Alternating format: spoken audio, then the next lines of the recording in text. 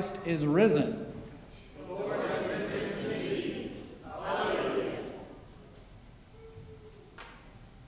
Do we have a hymn of praise? We do.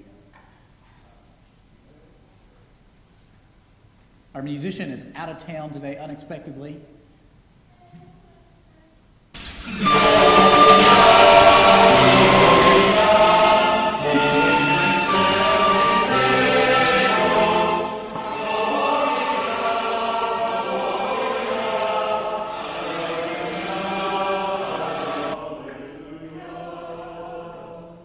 That was the wake you up portion of our morning service. The Lord be with you. Let us pray. O God, whose Son Jesus is the good shepherd of your people, grant that when we hear his voice we may know him who calls us each by name and follow where he leads, who with you and the Holy Spirit lives and reigns, one God, forever and ever. Amen. Please be seated.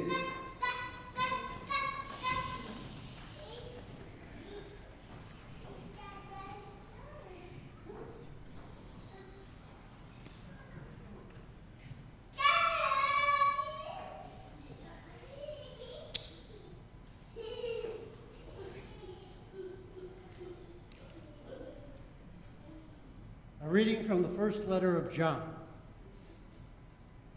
We know love by this, that he laid down his life for us.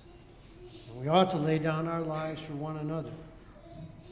How does God's love abide in anyone who has the world's goods and sees a brother or sister in need and yet refuses help? Little children, let us love, not in word or speech, but in truth and action. And by this we will know that we are from the truth and will reassure our hearts before him whenever our hearts condemn us. For God is greater than our hearts, and he knows everything. Beloved, if our hearts do not condemn us, we have boldness before God, and we receive from him whatever we ask, because we obey his commandments and do what pleases him. And this is his commandment, that we should believe in the name of his Son, Jesus Christ, and love one another, just as he has commanded us. All who obey his commandment abide in him, and he abides in them. And by this we know that he abides in us by the Spirit that he has given us. The word of the Lord. Thanks be to God. This time I'd like to invite any children who would like to come forward for our children's homily. Welcome to come up.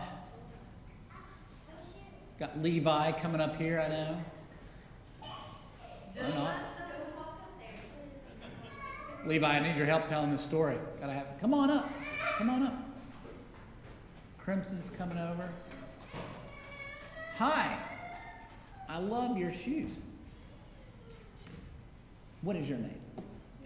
Leo? Theo. That's a lot better than Leo. Theo. And what's your name? Calvin and Theo. Thank you for being here. So, this looks like a present. Have y'all ever gotten a Christmas present that looks something like this? No? And you ever shake the box and wonder? You never do that? And this one, it's kind of hard. Usually presents are softer than this. This one's hard to get into. It's a present like a lot of the presents you have, but it's a present that was given to you a long time ago. This present was given to you before you were born. And so it can be hard to open, right? So I'm going to try to get it. All right. And it comes in a gold box because it's a very special present. Yeah. This present is a parable, okay? It's a story, but it's a parable that you can come back to for your help over and over and over and over again. So it's not just a one-time present, it's a many, many times present. So I'm going to see what's in our present, okay? You want to do that with me? You ready? Let's see, the first thing we have, we got this. Yeah, what do you think that is? Kind of looks like a putt-putt course. Like grassy land, maybe. Like a blankie? Yeah, it sure does. Yeah, what else we got? That looks like water, right? Yeah. What else do we have here? Oh, yeah. This and this and... Huh. It looks like a sad face, right? Yeah.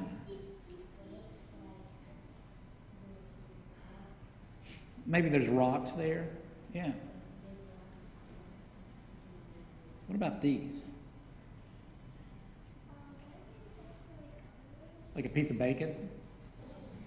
No, not a piece of bacon. Okay. Dirt, maybe?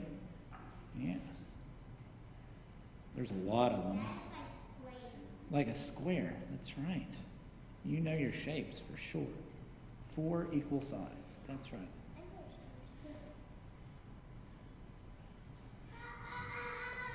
Okay. I'm going to do one more layer here. Oh.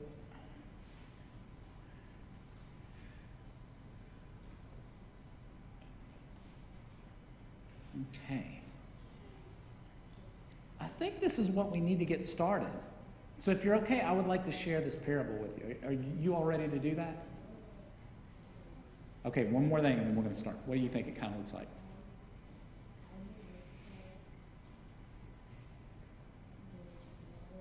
Like there's walls. Like a whole town could be here. Yeah. I love this.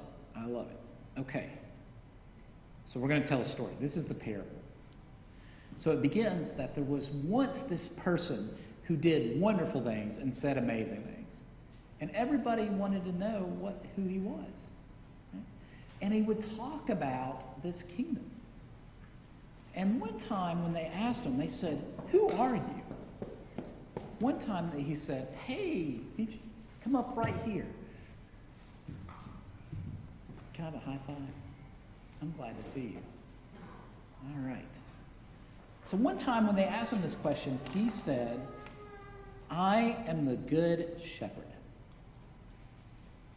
Let's see if I can get this on the camera here. I am the good shepherd. And the sheep know my voice. It looks like a tiger sheep. Kind of does look like a tiger sheep. And when I call the sheep, they follow me. And I lead them to the green grass that is yummy. And I lead them to the fresh, cool, still, what did you say, Thea? Water, that's right. I'll take a little drink there. I even lead them through the dark and dangerous places.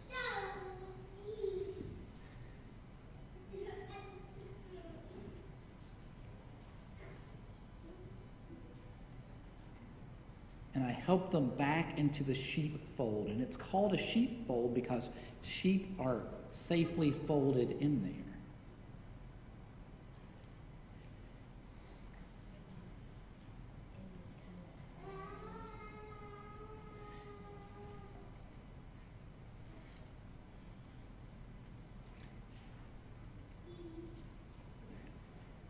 And when the sheep are back in the sheepfold, I count them. And if they're missing, I go and I find the sheep. And I carry the sheep back to the fold, even though she can be really heavy. Because I am the good shepherd.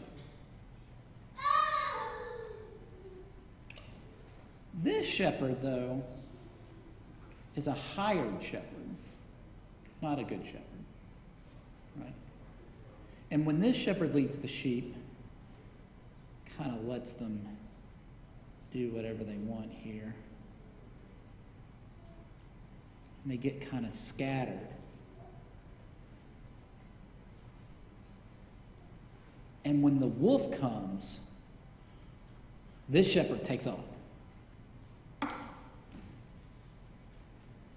But the good shepherd stands between the wolf and the people, even if it means his own life, so that the sheep can make it safely back to the sheepfold.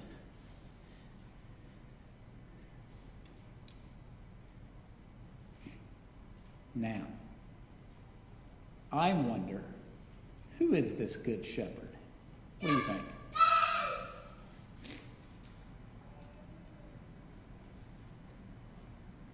You can think about it a minute? Okay. Anybody else? I wonder who this good shepherd might be. I wonder if you have ever experienced anything like the dark and difficult time. I wonder if you've ever been in the dark and difficult place. I wonder what the fresh, still, good water is. I wonder what that is. What? What do you think?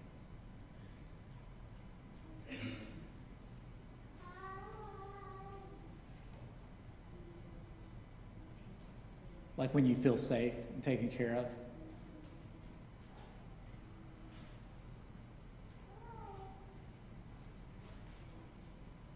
When you got what you need? Yeah. Okay. I wonder if you ever had the chance to follow the Good Shepherd.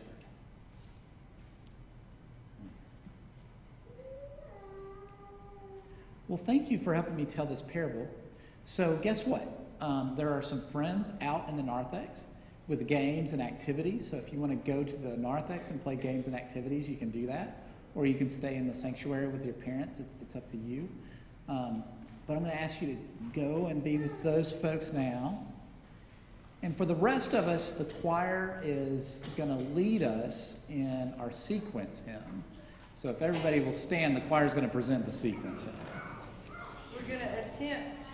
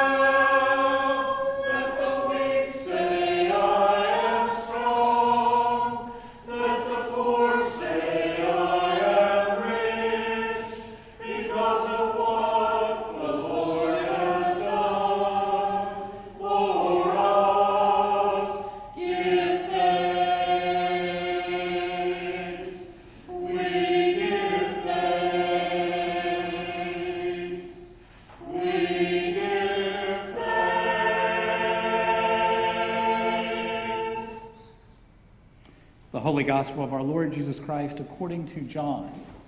Glory to you, Lord Christ. Jesus said, I am the good shepherd. The good shepherd lays down his life for the sheep. The hired hand, who is not the shepherd and does not own the sheep, sees the wolf coming and leaves the sheep and runs away. And the wolf snatches them and scatters them. The hired hand runs away because a hired hand does not care for the sheep. I am the good shepherd. I know my own, and my own know me, just as the Father knows me, and I know the Father. And I lay down my life for the sheep. I have other sheep that do not belong to this fold. I must bring them also, and they will listen to my voice. So there will be one flock and one shepherd. For this reason the Father loves me, because I lay down my life in order to take it up again. No one takes it from me, but I lay it down of my own accord.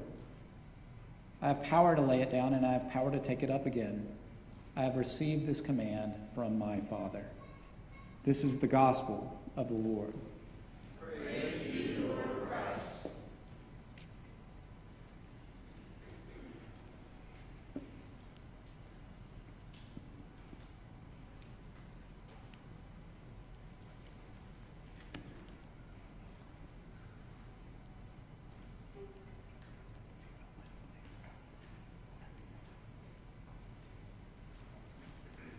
First John says, we do not love with words, but we love with truth and action. I speak to you in the name of one God, Father, Son, and Holy Spirit. Amen. I'm going to step off camera to get some water.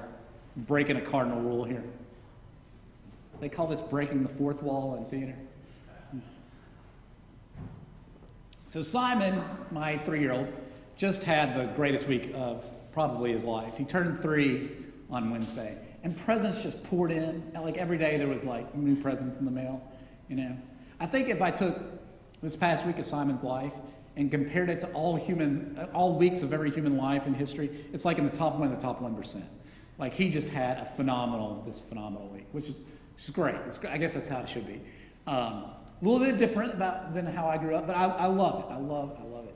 And we capped this week by yesterday, Casey and I took him to the Tennessee Railroad Valley place for the Thomas the Train thing. They had Thomas the Train there. Here's how it works. You give them like $50 and they let you on the train for 15 minutes. Kind of how that functions, right? Simon was all about it. He loved it. But Casey and I misjudged our timing on the day, so Simon was down for a nap. Let him sleep with that nap. But we got there like 5 minutes before the train departed, so we missed our train, had to wait for the next train. And luckily for us, there were activities around that we could participate in, which were great. One of those activities was this guy out there folding balloons, doing the balloon thing. And he had a line that stretched about 800 miles to get to him. And, you know, as somebody came up to get their balloon, it was about a 5-minute engagement with each person. It was like, which balloon animal do you want? Here, let me show you this line. And everybody's waiting in line. And Casey and I were lucky because it's 2 of us, so one of us could take Simon and do something, and the other could hold the place in line. And when Casey came to relieve me, she had Simon with her. She came to take my place, and I was going to take Simon. I told her, I was like, this lady behind me is trying to weasel her way past me in the line. You need to throw a bow if you need to keep this lady in check. This is why I don't wear my collar out, so I can say stuff like that. So we wait in line. I think it's like 20, 25 minutes to get to the front of the line. And Simon's there, and he chooses a bunny. And they fold this bunny, this blue bunny, and man, Simon, like balloon animals had loomed large in his consciousness for a while because he was exposed to them months ago. It was something Casey took him to, and he wasn't able to get one. So he's been thinking about them, and he was just elated to have this balloon. And we got on the train, and he kept this balloon closed, and he was showing the little balloon animal all the things passing by on the train window, and he was talking as the balloon character, and he talks in this little voice. He has 2 voices he does. He's got this little voice, and then he's got this demon voice that he does, which is really scary. But just in love with this balloon character. And so, had a successful day. We're leaving this place. Casey has to hit the restroom. I'm taking him to the car, and he wants to be up on my shoulders. So I put him up on my shoulders, which means one of his hands has to be occupied holding on to my shoulder, and he does not want to let go of this balloon, right? So he didn't let me carry the balloon. I've got Simon. He's got his balloon. And as I'm walking out, I hear the sound of distress, and there's a lady coming forward towards us, and she goes, "Oh," and I turn around to catch that balloon, to see that balloon hit the ground, and as I'm like trying to navigate, not dropping my son to get that balloon, I hear the pop. And Simon just takes this gasp. And it's still manageable, like it's redeemable, like you pick it up and it kind of looks like a bunny. And so I hand that to Simon, and that was a mistake because that balloon slowly died in his hands. Like his bunny just dying slowly in his arms. And my 3-year-old came undone, just undone. Weepy for the rest of the day. I mean, not French fries, not pizza, not setting up the new train set, nothing could take his mind off. He had to call his grandparents and tell them what happened. When we got to the restaurant, he was telling the hostess about it as we were coming down. I mean, just heartbroken, And of course, as a parent, maybe you're a better parent than me. My thing was like, it's a balloon. But of course, I'm heartbroken because my son is heartbroken. I mean, it's genuine deep distress that he's experiencing around this. And so, and there's nothing we can do, we want to affirm his feelings, but at the same time, we want to sort of coach him into something new and thinking about all the good things that are happening. And man, oh man, it was just this hard moment. And as I prayed about that moment later, I was thinking, I wonder if this is our relationship to the divine. I wonder if God looks upon this world that we're sort of wrapped up in and all these things that we're sort of distressed and up in arms about and thinks, well, it's just a balloon. But the heart of God is broken because our heart is broken. Right? What if it works that way? I think whoever wrote 1 John, let's call him John, whoever wrote that, Johnny there, I think he's trying to convey something like this, right? Something like, you think all these issues that you are facing as a community are of utmost importance, but what really matters is that God did this thing on your behalf and loves you deeply and calls you into that love, right? I think John has, so just to be clear about what we're talking about here. So Paul read for us from 1 John, right? So 1 John, it's called 1 John because there's two others. There's 1st, 2nd, and 3rd John. These are 3 what we call Catholic epistles. And the reason we call them Catholic epistles is not because they came from the Catholic Church. We call them that because they're universally sort of addressed. Instead of being addressed to a community in Corinth or a person like Timothy or something like that, it's open-ended. It's like, this is for everybody. And there's several of these. There's Titus, 1st, 2nd Peter. There's several of these in the New Testament. But we call them Catholic epistles, and they pose a little bit of a challenge in terms of interpreting them, which is what I like to do before I preach on them, because there's no context to draw from there. You kind of have to sort of like invent the context. You have to assume the context. So he's not writing to the Corinthians or the Ephesians or the church in Thessalonica. He's writing to the church, John is, to a community, a nameless community, and saying as you move in the direction away from the Easter moment, the moment of resurrection, and the joy of that moment, as you move away from that, all these trivial things are going to come into the life of the church, and you have to learn how to navigate those. And he says you have 2 tools. You have 2 tools to do that with, 2 things. And I believe that as I thought about these 2 things that John is really thinking about, that like some Christians are okay with one of those, and other Christians are okay with the other one, and few Christians are okay with both of them. And then if we're really honest with ourselves, no Christians are really good with any of it, that we have to do a ton of work, right? And one of them is, and this is, be prepared, this is the one that I think, like in this camp, we're all perfectly fine with. John is saying that to move into a deeper, more profound, more meaningful relationship with the person Christ, to hold on to the Easter moment. What you need is practical, in-fleshed, radical love. That this is what Jesus did. Jesus came into the world in a physical way and did physical things on behalf of people who were suffering. That was loving. And to be a part of this movement, you too have to do that. You too. And I think most Episcopalians are like, oh, yeah. We've got the marks of mission. You know, we're the church of doing. We do the radical love. You know, you can run across any Episcopalian knows that. They'll say, you know, St. Francis says that preach the gospel and if necessary use words. Everybody thinks they're really smart for knowing that little adage. And they are. It's good. It's a good adage to have, right? But if you hear that from somebody, you know they're Episcopalian, right? This idea that we do the gospel not with our words, but with our actions, which is John is saying that. Okay, so that's one pillar in John. The second pillar is to believe deeply and trust the name of Jesus.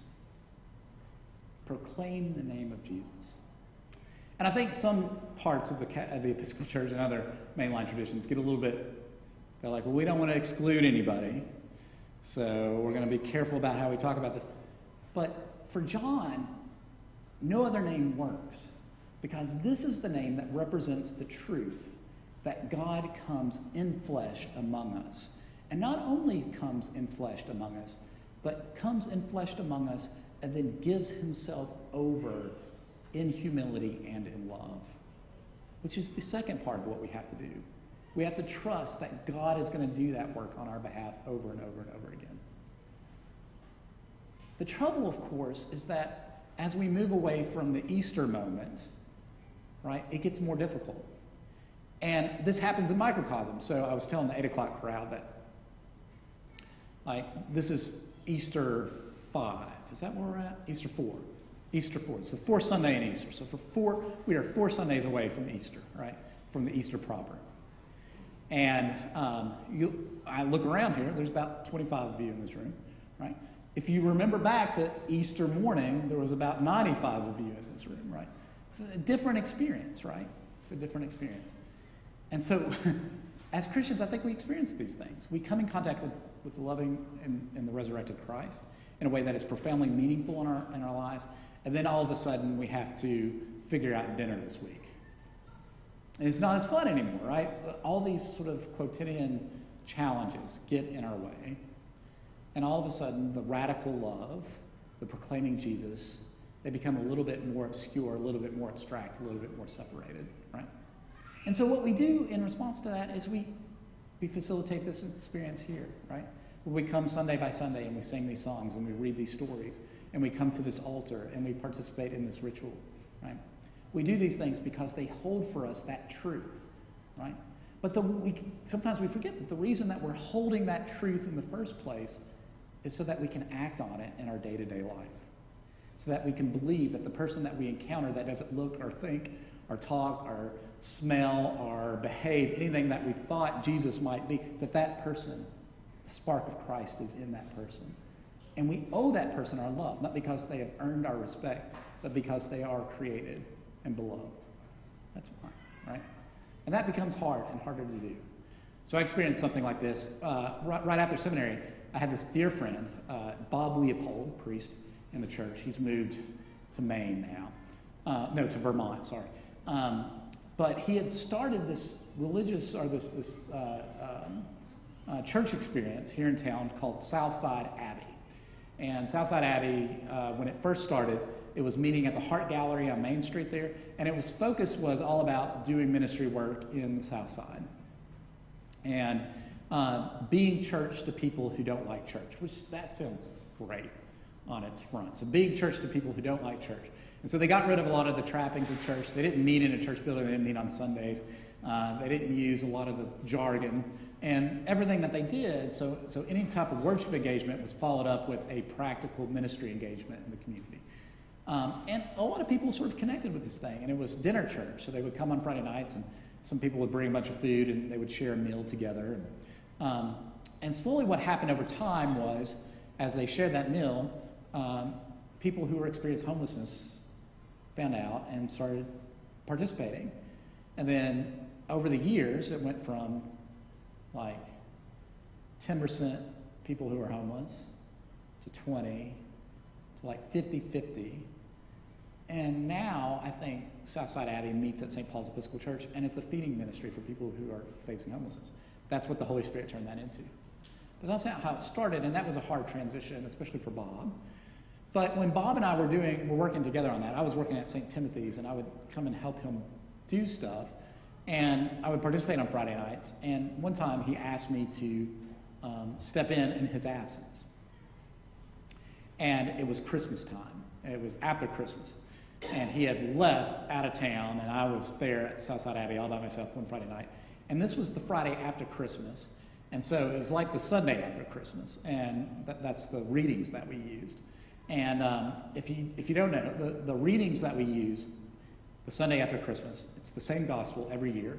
It's the first chapter of the Gospel of John. And if that isn't pulled to memory exactly what that is right now, let me tell you.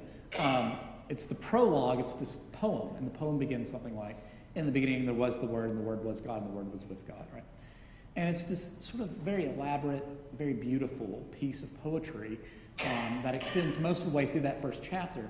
And there's part of that poem where the poem says, and God became enfleshed and tabernacled among us. That is, if you were to translate that woodenly, what you would say is, lived among us. Or you might say, God pitched God's tent among us. That's what tabernacling literally means, to pitch his tent. But we take it for the meaning, I think most translations say something like, came and dwelt or lived among us, right? And so the way the Southside Abbey worked is you'd show up, and you had to set this place up because it was in the art gallery. So you had to set it up, and you had to get all the materials together. You didn't have a deacon like I have here usually who does everything. You know, like you have to do all this stuff, and you have to find all this stuff. And so I get there this Friday, and I can't find anything. Like I'm looking for chairs for people to sit in, and I set up the tables, and because we're going to eat a meal, and I'm looking for the paten and the cup and the stuff that we're going to eat. I can't find hardly anything, and I get everything together finally with maybe a minute to spare. And the one thing that I could not find was like the wafers to do communion with. And we're eating pizza that night, so I'm like tearing pizza crust off, which I'm completely scandalized by. This is awful.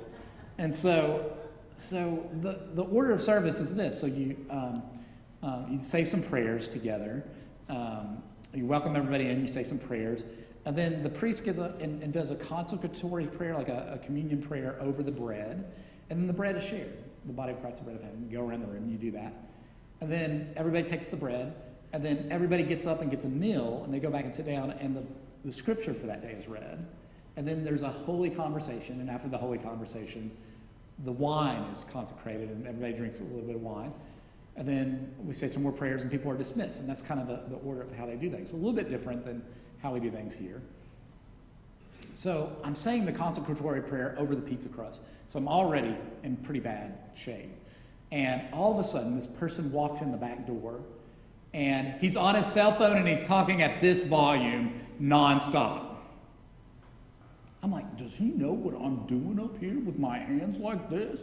Somebody needs to tell that guy that this is the Eucharist. And so I'm sitting here doing this thing, and he's just continuing on, just having this conversation. And then when it gets to communion, and I'm going around giving people the body of Christ, bread of heaven, body of Christ, bread of heaven. And I get to this guy. I see that he has a teardrop tattoo, right? And I go to give him the body of Christ, the bread of heaven. I say that, and he says to me, he says, I don't want that S word. And I was in such a place at that moment that I came within a hair's length of being like, get out. You need to leave. I almost kicked him out. Something stopped me from doing that. I just walked on and gave the next person communion. And then we read the scripture, right? And the scripture is this thing from 1 John, or from the Gospel of John, this first chapter of John, this prologue and the tent and everything. And the way that works is we read the scripture together, and then I say something, and then I ask a question to get feedback. And so I read it, and the thing that I say is the thing that I told you about the tent, right? And I asked a question. Some people are giving some feedback and talking a little bit. And the teardrop, he's come off the phone, and he raises his hand. And I'm like, I'm not going to call this. But I do, I acknowledge this person. And he pulls out of his pocket this poem he's written. And he reads the poem. And the poem is about being homeless, that it is important to pitch your tent among folks that you trust. And that's where you find your safety, is pitching your tent among folks that you love. And that God always pitches God's tent with us. Teardrop tattoo guy said that. That's the guy who brought the gospel of Jesus Christ into that room, right? And I was the guy that almost kicked him out because of the religious stuff, right? Okay. 1 John, whoever wrote that, knows this impulse in us. That we want to be close to that Easter moment. We want to be connected to it, right? We want to feel it all the time. And that we will invent rules and rituals and places that will bring us in closer proximity to that moment. And John is fine with those, as should we be. But we cannot lose sight of these are not the things that are the Easter moment. They are things that approximate us to the Easter moment. The Easter moment exists in our willingness to radically, self-sacrificially love the world around us, which is something that we're going to have to embrace, especially in a year like this one. So I'm going to preach this to all three services, so both churches. The vestries of St. Albans and St. Thaddeus will meet this week to talk about a merger. They'll both meet to vote on that. And I don't know how that will turn out. My sense is that they will call us into a relationship together. But whatever they choose, we have some difficult challenges ahead. But we also have some great opportunities, right? It will require of us to remember what we are approximating ourselves to. That is radical love in this world. And what I'm convinced about these two communities, right, St. Albans, St. Thaddeus, is that what exists in the heart of those people is the capacity, is the willingness to do that radical love in the world, right? But it will require us to let go a little bit of the trappings around that, right? To hold those things loosely in this moment. 1 John, they call him the, what's the word they use for him? The elder, the person who wrote 1 John. He knows this to be true about that little Christian community, right? That they're going to start fighting and bickering and getting in each other's way around these unimportant matters, right? But what he's calling them into is this sense that what God did in the person Jesus was to love them radically, right, despite themselves.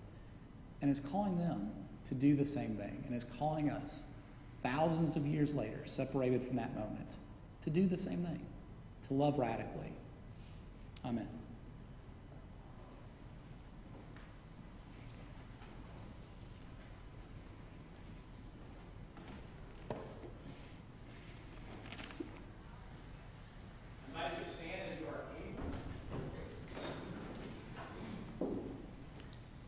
United in the hope and joy of the resurrection, let us pray for the church, the world, and all who are in need.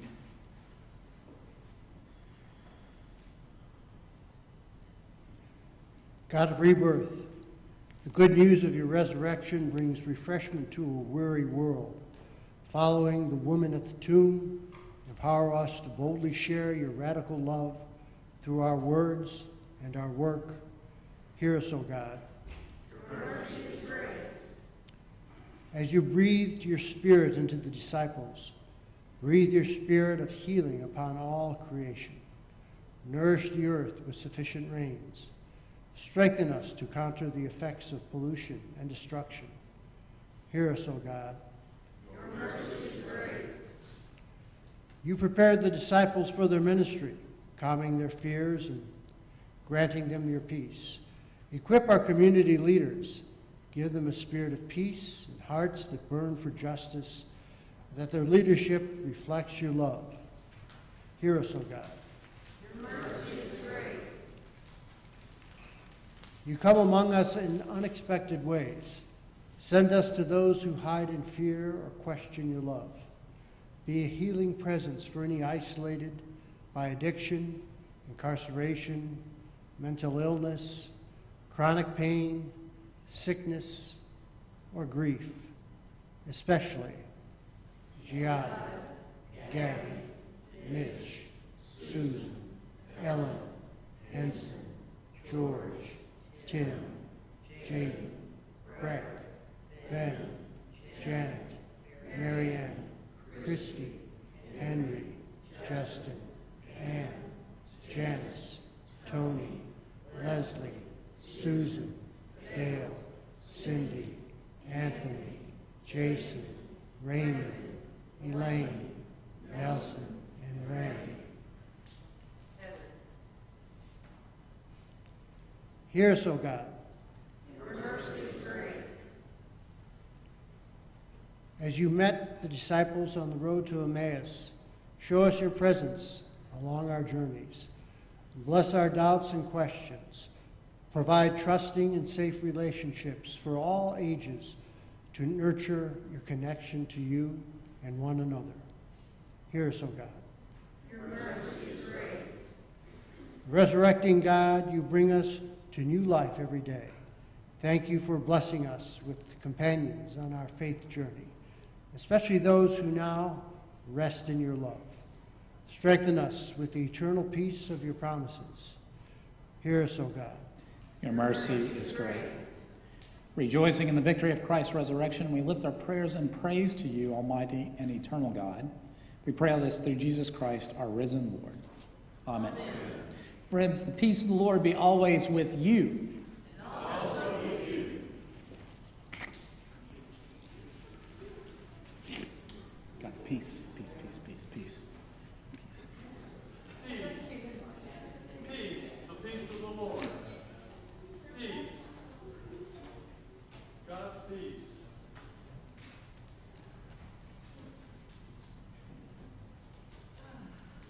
Good morning, everyone.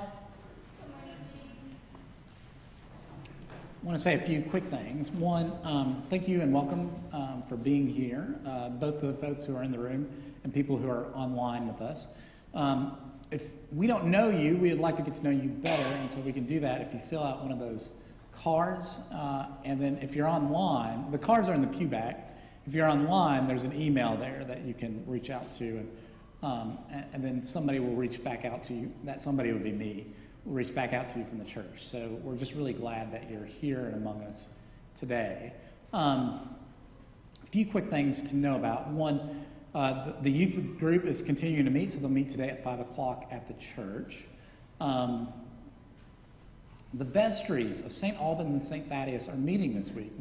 Thaddeus is meeting today after the 11:30 service at 1 o'clock, so I ask you to pray for them. Albans will meet at Wednesday at 7 o'clock.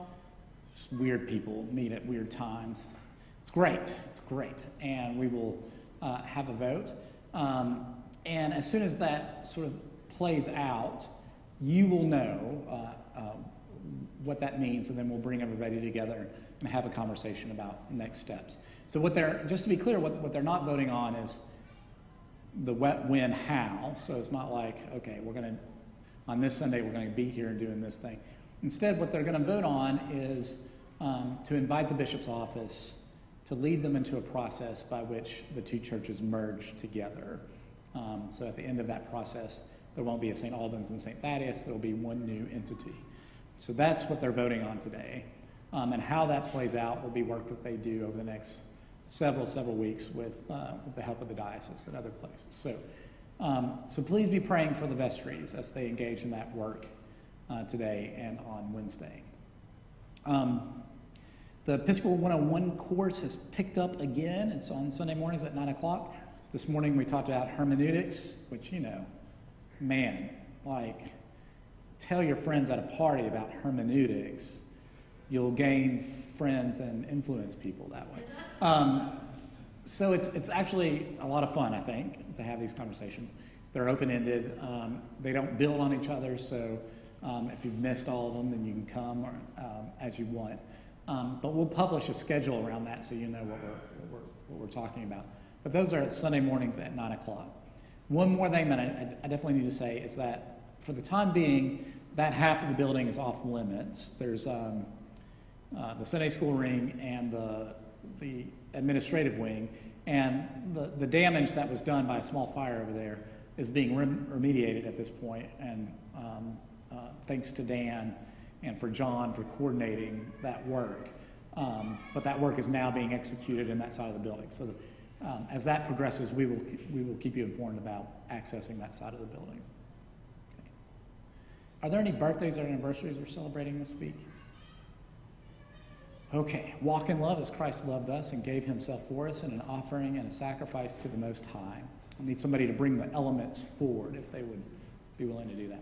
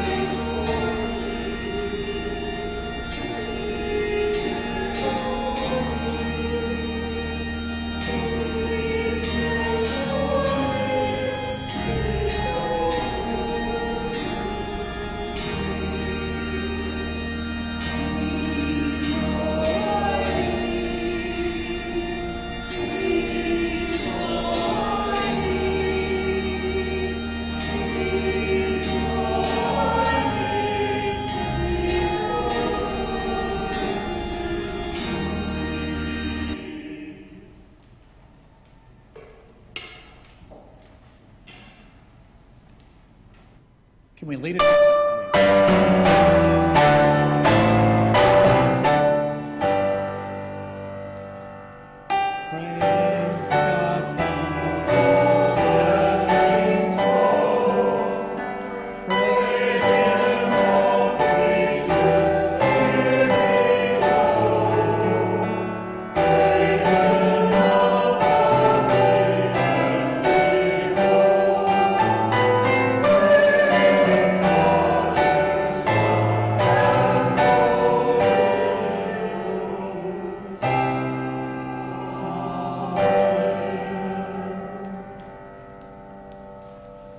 Before we begin communion, I should mention that Deacon Bill is doing fine.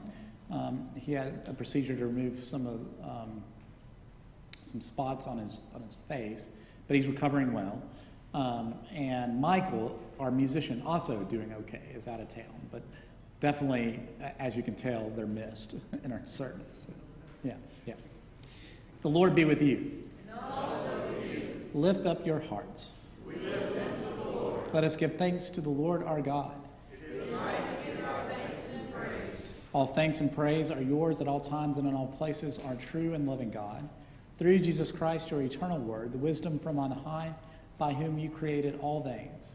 You laid the foundations of the world and enclosed the sea when it burst forth from the womb. You brought forth all creatures of the earth and gave breath to humankind. Wondrous are you, Holy One of blessing.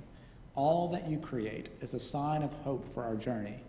And so, as the morning stars sing your praises, we join the heavenly beings and all creation as we shout with joy and sing.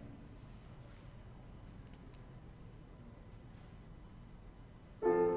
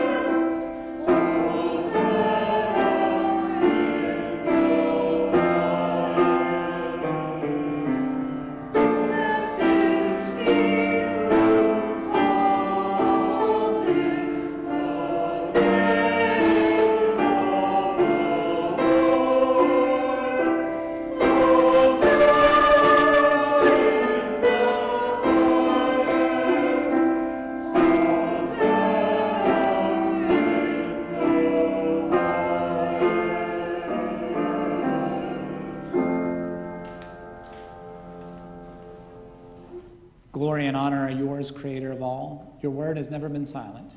You called a people to yourself as a light to the nations. You delivered them from bondage and led them to a land of promise. Of your grace, you gave Jesus to be human, to share our life and to proclaim the coming of your holy reign and give himself for us, a fragrant offering. Through Jesus Christ, our Redeemer, you have freed us from sin, brought us into your life, reconciled us to you, and restored us to the glory you intended for us. We thank you that on the night he died for us, Jesus took bread, and when he had given thanks to you, he broke it, gave it to his friends, and said, "Take, eat. This is my body broken for you. Do this for the remembrance of me." After supper, Jesus took the cup of wine, said the blessing, gave it to his friends, and said, "Drink this, all of you. This is the cup of the new covenant in my blood, poured out for you and for all for the forgiveness of sins. Do this in remembrance of me." And so, remembering all that has been done for us, the cross, the tomb, the resurrection, and the ascension, longing for Christ's coming in glory, and presenting to you these gifts that earth has formed and human hands have made, we acclaim you, O Christ. Dying, you destroyed our death. Rising, you restored our life. Christ Jesus, come in glory. Send your Holy Spirit upon us and upon these gifts of bread and wine, that they may be to us the body and blood of your Christ. Grant that we, burning with your Spirit's power, may be a people of hope, justice, and love. Giver of life, draw us together in the body of Christ, and in the fullness of time, gather us with blessed Alban and all your people into the joy of our true eternal home.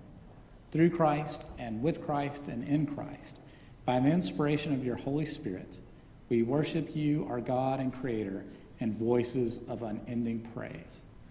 Blessed are you now and forever. Amen. And now, as our Savior Christ has taught us, we are bold to say, "Our Father, who art in heaven, hallowed be thy name. Thy kingdom come, thy will be done, on earth as it is in heaven. Give us this day our daily bread, and forgive us our trespasses, as we forgive those who trespass against us. And lead us not into temptation, but deliver us from evil. For thine is the kingdom, and the power, and the glory, forever and ever. Amen."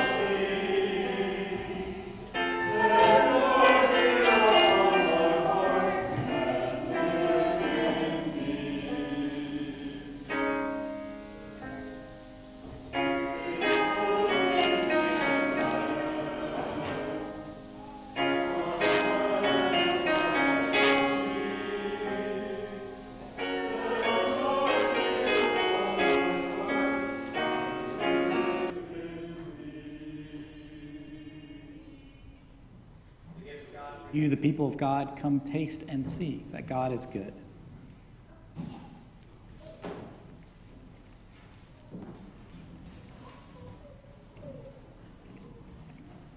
The body of Christ, the bread of heaven.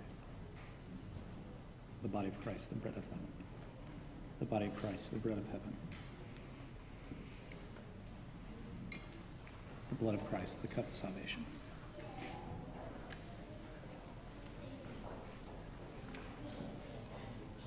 The blood of Christ, the cup of salvation.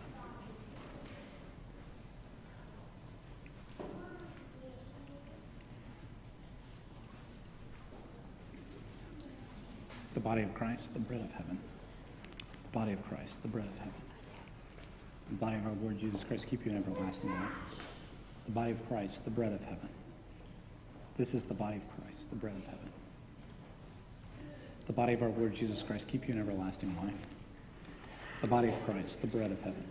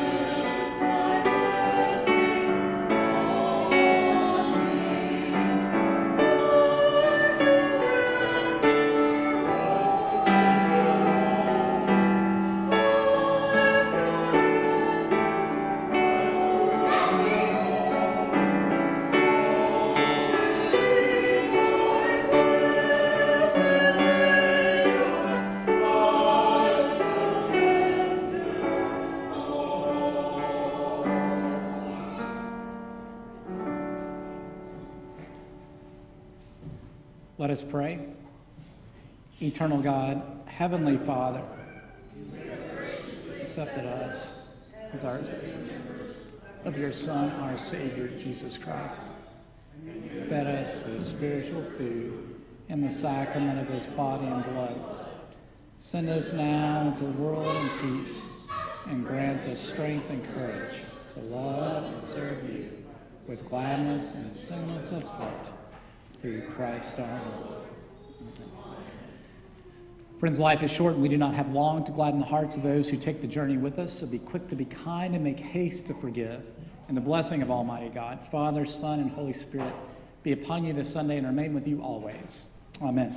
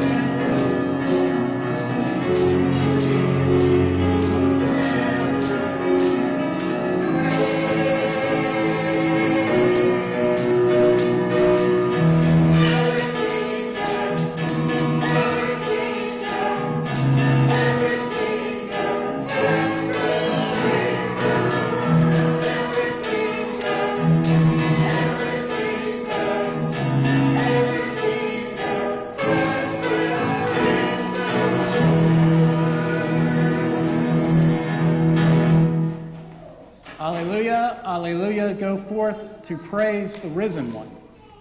Thanks be to God. Alleluia, alleluia.